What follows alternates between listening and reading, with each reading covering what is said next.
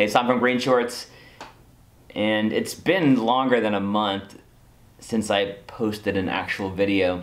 I'm in the middle of a rocket stove project right now. It's actually a dual fuel rocket stove. And you use sticks and twigs into this firebox, and I've got a fuel magazine that's gonna hold either pellets or pistachio shells. I wanted to see if I could use that as an alternative fuel. I was optimistic that I was gonna get this video done today and posted tomorrow, or today when you're watching this.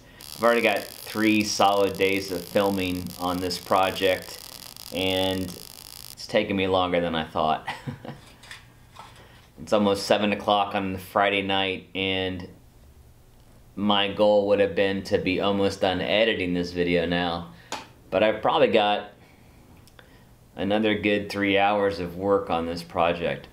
I want to do more detailed projects like this. Stuff that takes a little more time than just making something one day, editing the next day, and having it posted on Saturday. That's kind of the way I've run things on my channel, but I kind of want to do something different, but also not put the pressure on myself to get it done.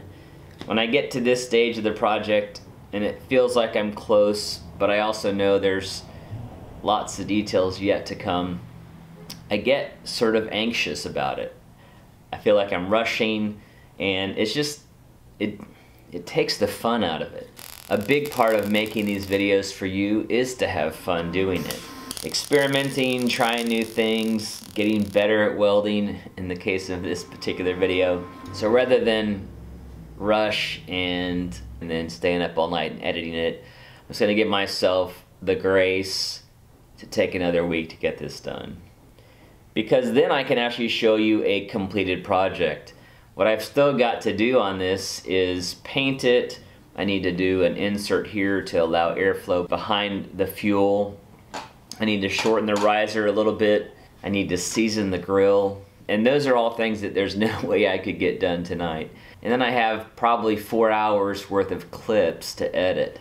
So I wanted to make a quick update video here just to let you know what's going on and show you this project that I've got in the works. I am really excited to try this dual fuel rocket stove out.